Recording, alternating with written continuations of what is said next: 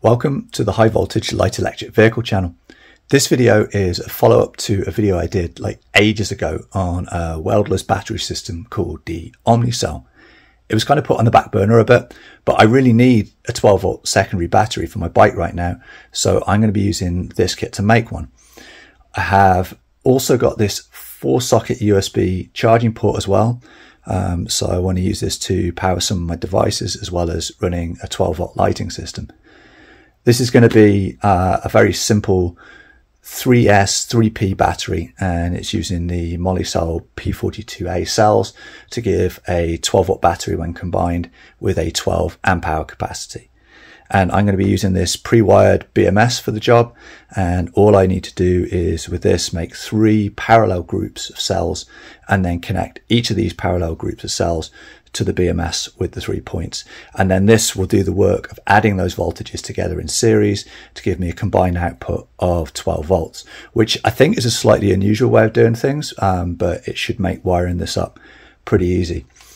I'm going to go through the stages. Before I do anything though, I have checked all of these voltages and they are all at the storage charge of 3.51 or 3.52, so I know all these cells are the same before I start connecting anything together. So the first stage though is to arrange the batteries in these holders into 3 parallel groups, so I'll do that. So once they're all lined up, you can then just check around the top and just make sure that everything's seated correctly, but it does feel like really quite a solid unit now these are all locked into place. So once they're arranged, the next part is to use these clips here on the sides, and what these do is they lock everything together and they work counter to the screws which push in and connect up the braid here. So I'm going to get these clips on the side, and that will make sure these 2 sides are connected first. So after the clips are in place, and I did find these quite stiff actually getting them on, but what I found was that if you put them in the right position, you could then lever them into position using the hard surface on the table, but they certainly clip on like very firmly. This whole thing feels rock solid. So the next stage is to get the wire braid and use that to connect the parallel circuits on the top and on the bottom, which will give me 3 parallel groups of cells. So this here is the first piece of braid that's been measured and inserted in through the slots at the side. So this is going to make the positive side of the first parallel group.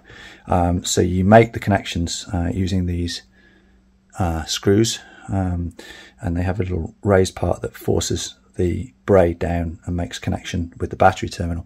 I'm using like an improvised tool for this. I was sent one originally, but all you do is pop them in and then you turn them down until they lock firmly into position, and that pressure downwards from the screw works counter to the clips at the side here, so it holds it down onto the terminal. So I'm going to wire up the rest of this and show you what it looks like when it's all done. So this is the battery with all of the connections made. I have 3 parallel groups of currently they're all 3.52 volts, and I've checked that with the multimeter.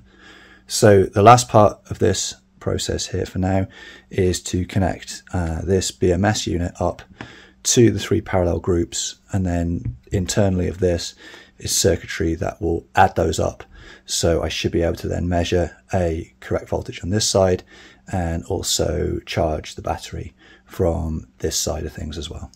So this is what the completed battery looks like. I've made all the connections for the positive and the negatives of the 3 parallel groups.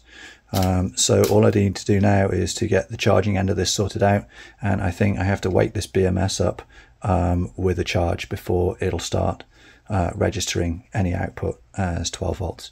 So I will get that done and I will be back. Okay, so all I did was I took this through into my workshop and I just touched the end with a 12 volt power supply, very small current, and that's woken up the BMS unit inside of that. So if I use the multimeter now here, you can see that there is 10.55 volts coming through the end of this, which is at the lower end of a 12-volt battery. So from here, what I'm going to do is I'm going to actually make some casing stuff for this, so it's a bit more tidy, so I can basically put it inside of a case, and also probably integrate this charging unit into there. I just need to get a proper plug on this. I might do a separate feed off for the ports to charge it as well. I'm already going to have to do one, like a separate feed off to run these, and then I'm also going to need one to run like a 12-volt system as well. So I'm going to figure out what I want for that, and then I'm going to design something that basically goes in and around this. And I'm also going to do a bit of testing on this with vibration and things like that, because I know there's a few people that are probably a bit skeptical about these connections. So I'm going to give it some heavy vibration testing and see what happens. And yeah, because I don't really want to use glue on it. I could use a drop of glue on each of these and then use the hardener, but I'd rather see how it works like this. So I'll get that done and we'll do some testing with it, and yeah, lots more on this.